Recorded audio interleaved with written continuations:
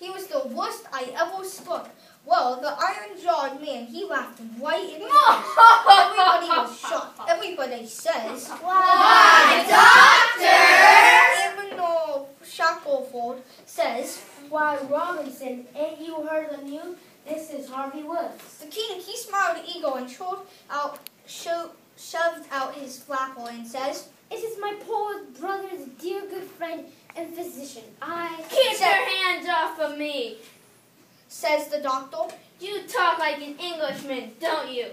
You're the worst imitation I've ever heard. You Peter Wilkes brother. You fraud. That's what you are." Well, how they all took on. They crowded around the doctor and tried to quiet him down and tried to explain to him and tell him how Harvey showed in 40 ways that he was Harvey.